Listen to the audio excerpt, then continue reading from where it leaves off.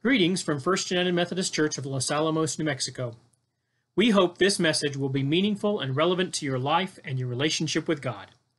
We invite you to join us for worship on Sunday mornings.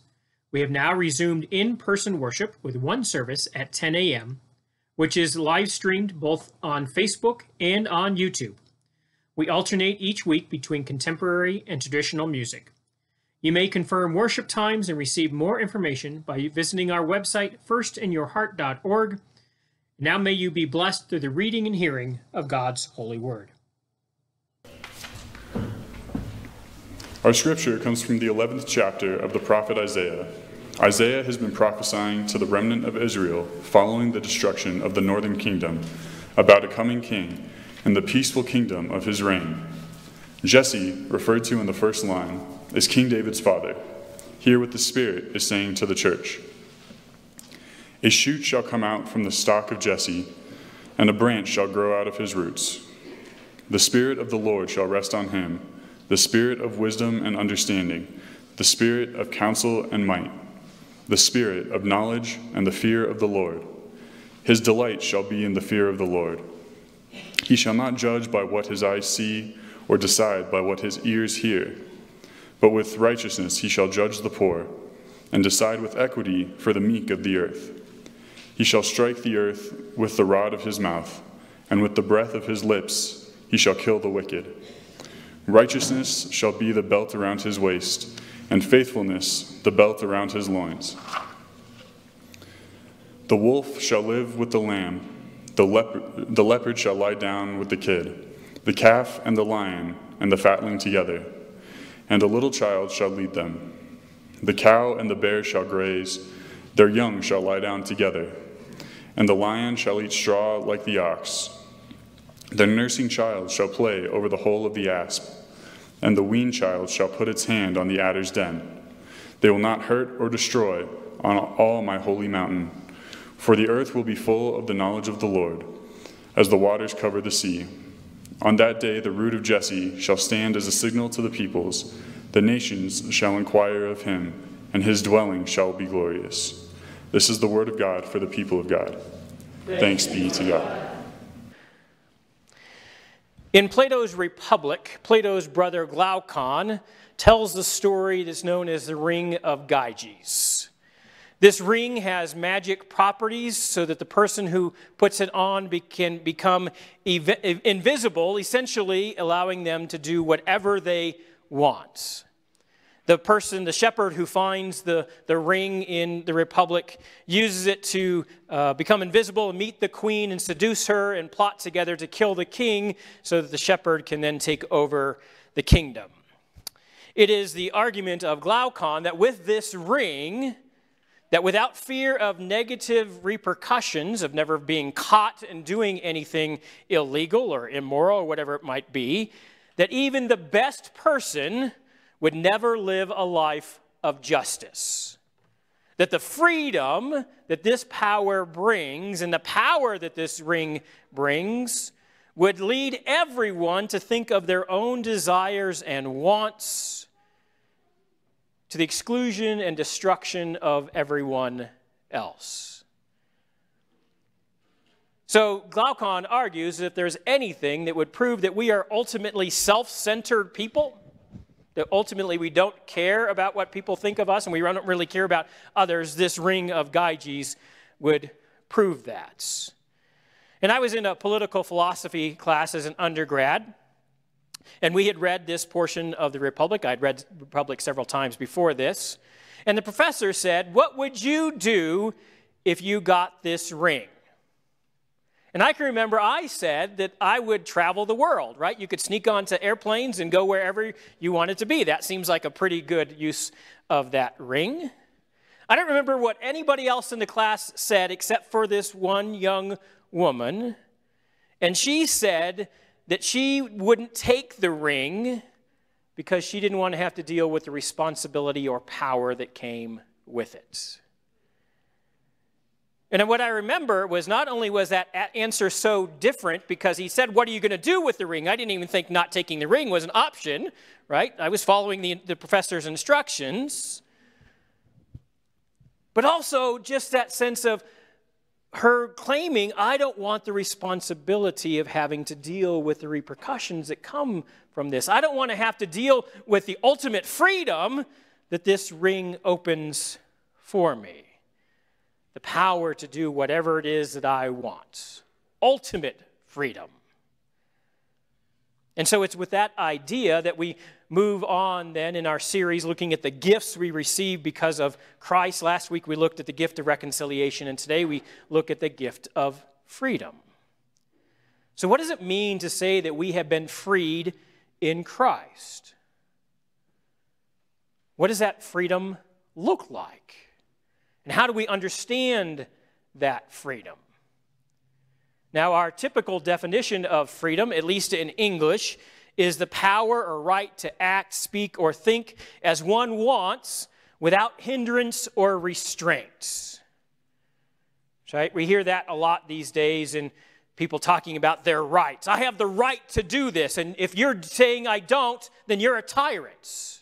Right? You're trying to tell me what to do and what to think, and you don't have that power over me because I have freedom. And so if someone's right to restrict it is tyranny, that means that ultimately then they're enslaved. But is that what Scripture says? Is that what Paul and Peter in particular in the New Testament mean? That when they say that we have been freed in Christ, that we are therefore freed to do whatever it is that we want to do, the world and other people be damned? Clearly there were some actually in the early church who thought that. And there's still some who exist in the church today who want to believe what's technically known as antinomianism. That is rejection of the law. That if we have been freed from the law as was given to the Israelites because of the grace of God given to us through Christ, then doesn't that mean that we are then freed from all restrictions? That there is nothing controlling or containing us? After all, if we do something wrong, all we have to do is ask God to forgive us, right?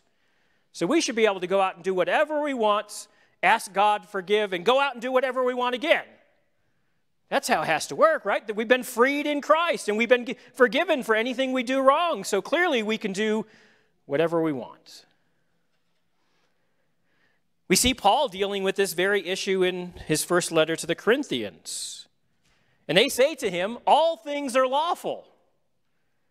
And Paul responds, but not all things are beneficial, and not all things build up. And so it's clear that these arguments around freedom have gone on for a very long time. And these arguments that we are free to just do whatever we want, Paul wants to say are very wrong. Because while we've been freed from the law, while we've been freed in Christ, it's not a freedom for self-indulgence, but to a better understanding, we've been freed from our slavery to sin and death. That's the ultimate freedom found in Christ, Paul argues. Now, does that mean that if we've been freed, that sin and death no longer exist? No, because we know that they are still there. But that they no longer control us. They no longer have power over us. They no longer have the last word in our lives. That in our freedom from Christ, we don't get to do whatever we want to do because of Christ, but instead we have the freedom to join with Christ, to yoke ourselves to Christ, as we heard in a gospel passage a few weeks ago. And that means working with Christ, alongside of Christ, and in a direction that Christ guides us. It says that we are going to follow Christ, or to put it more blatantly as the Scriptures put it, we are going to become slaves to Christ.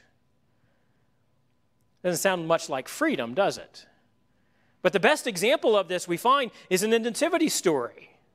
Because Mary has this announcement that she's going to become pregnant, not that she already is, which says to me that she has a choice in this matter. What is she going to do? Is she going to reject what God is giving her?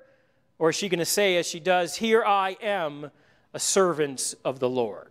That Greek could be translated slave as well. That we are going to profess our faith in Christ, and Christ will become our king. And if you have a king, then you have a kingdom. And what does kingdom have? Rules that you follow that the king has laid down. This is how you're going to live your life. So we don't get to say that Christ is king and then say, and I'm going to do whatever it is that I want. That's not how freedom in Christ works. Instead, the freedom is us willingly pledging our allegiance to Christ as king. So that, as we heard several times when we looked at the fruit of the Spirit, as Paul says in Galatians, it is that we die to our old selves, and it is not we who live, but it is Christ Jesus who lives in us. That we have subordinated ourselves to the will of Christ. And it's not forced upon us because the freedom is given to us for us to freely choose.